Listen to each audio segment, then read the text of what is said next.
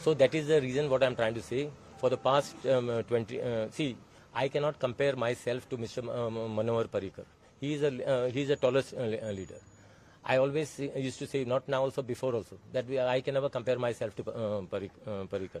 But what I am trying to tell you, Parikar held this seat for the past 25 years, almost 25 years. It is only in that by-election. So it is only that people, it is after people missed Parikar in that by-election, that is the time I was elected. So now back again, this seat is going to the Bharatiya Janata Party. And I have got high regards for Mr. Parikar and his family. See, I will not say anything about anyone. All candidates are important for us. We got to fight with everyone.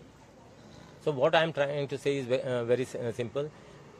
I assure you, with all my supporters, we will work hard to see that the margin of victory should be the highest the BJP got in Panaji.